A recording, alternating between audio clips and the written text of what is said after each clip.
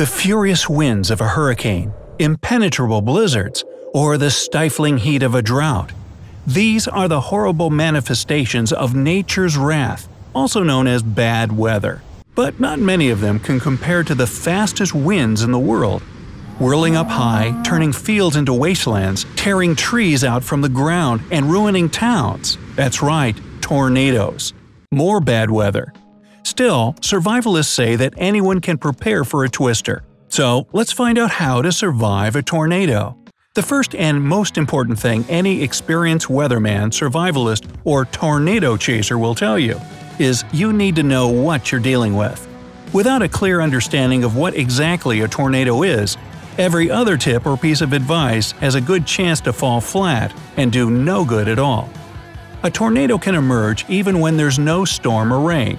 It comes without knocking, and its formation is sudden and quick. It might take only a few minutes before a tornado starts to wreak havoc upon everything in its path.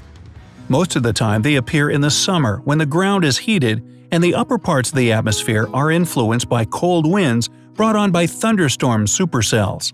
The hot air tends to produce updrafts, an ascending stream of warm air. At the same time, thunderstorms bring rain and a descending stream of cold air called a downdraft.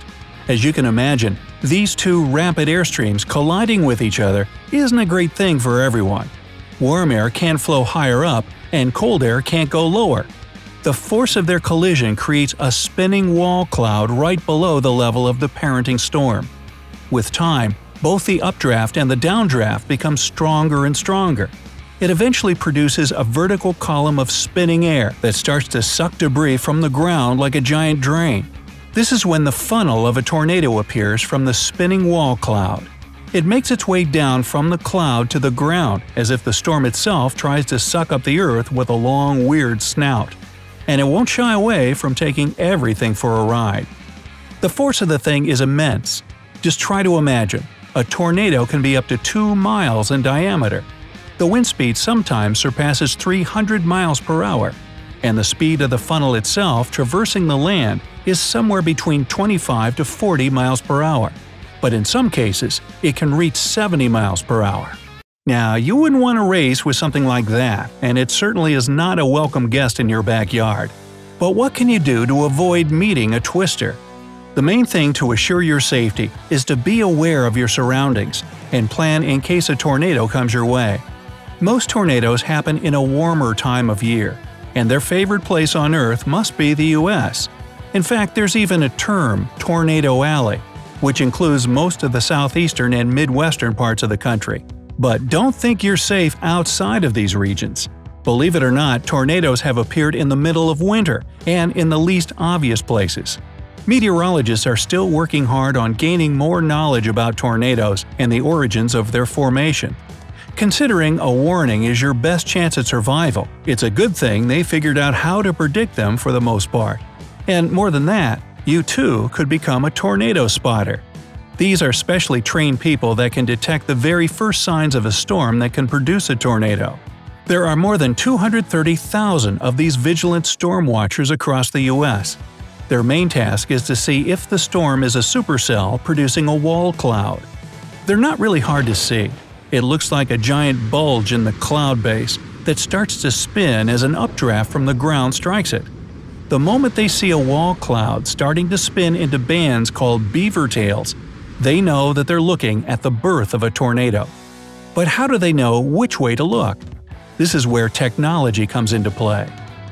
Meteorologists use weather radar, which is based on the pulse Doppler method. Pulse Doppler radars can detect raindrops and effectively calculate the distance to them and their velocity. Based on that information, meteorologists can form a full picture of changes in the weather. The same radars can detect rotation in storm clouds from more than 160 miles away. When observers confirm the first signs of upcoming tornadoes, the emergency warning will immediately go off. You would need to sit in a bunker to miss this one, because it'll be literally everywhere.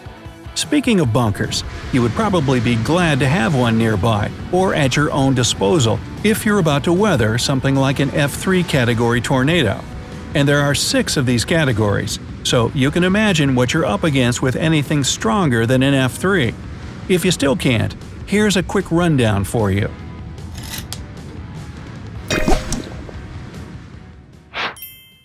An F0 tornado is more like a landspout. It won't cause any significant damage. To be safe, you would need to just trim the tree branches closest to your windows so they won't break them. Otherwise, your home is your castle. An F1 tornado, with wind speeds up to 110 miles per hour, is more of a concern. Hope you don't live in a mobile home, and if you do, find another place to hide. Tornadoes this strong can easily push a mobile home off its foundation. An F2 tornado can tear small trees out of the ground. Any mobile home would be destroyed by it. Even the roofs of well-constructed houses will partially crumble under the furious wind, blowing at 160 miles per hour. An F3 tornado is where the real trouble begins. The wind speed can get up to 205 miles per hour. All the upper parts of houses are in danger, and any debris caught by the wind become lethal weapons. These tornadoes can lift cars and break brick walls. F4 and F5 tornadoes are the rarest, but also the most dangerous. If you ever hear that something like that is coming your way, it's best to find a bunker, a safe room, or an underground shelter nearby. These monstrosities can make buildings literally come off the ground and cars fly in the air for 300 feet. Fortunately, there are a lot of shelters that are specifically built to protect anyone from tornadoes and storms, and you don't really need to have a personal one for yourself. But what would be nice to have is an emergency kit just in case. The most useful things for a survival kit would be rain gear, flares, a radio, a first aid kit, an air horn, a flashlight with some extra batteries, a mechanical can opener, at least 3 gallons of water per person, a stock of ready-to-eat meals, and some walkie-talkies. Make a stash with all of that somewhere in your house, and you'll always be prepared. The worst-case scenario is if a tornado catches you off guard. Imagine you're driving a car, and suddenly a twister appears in front of you from a huge rain cloud. What would you do then? The first thing that comes to mind is to just turn around and drive away from it as fast as possible. But that's a poor choice of actions. The best way to avoid a tornado in a car is to figure out the direction it's going and take a course about 90 degrees from this direction. But remember, if it is close to you, don't think that your car will protect you. It's not only the wind that's scary about a tornado. More so are the debris that it spins around. It could severely damage your car in a matter of seconds. It's best to leave the car and stay as far away from it as you can. In this worst-case scenario, your best option is to find a ditch, lay low, and cover your head with any possible means. Still, any nearby building's basement would be a better hiding place, except the big ones. Shopping malls or cinemas could be extremely dangerous if you want to hide from tornadoes. The myth that larger structures are safer is just a myth. And that's not the only myth about twisters.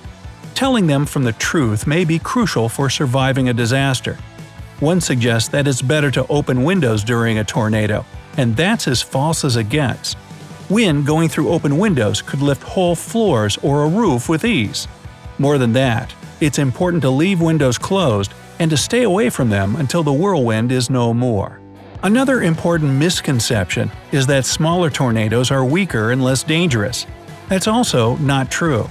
A lot of F4 tornadoes were no wider than just 300 feet in diameter, but they did a ton of damage.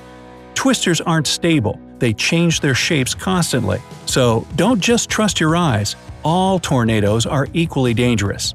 No matter how small or slow-looking a twister is, try not to underestimate it, and always use every method of avoiding trouble. How about you? Have you ever seen a real tornado? Let me know down in the comments. If you learned something new today, then give this video a like and share it with a friend. But hey, don't go flopping into a ditch just yet. We have over 2,000 cool videos for you to check out. All you have to do is pick the left or right video, click on it, and enjoy. And remember, stay on the bright side of life.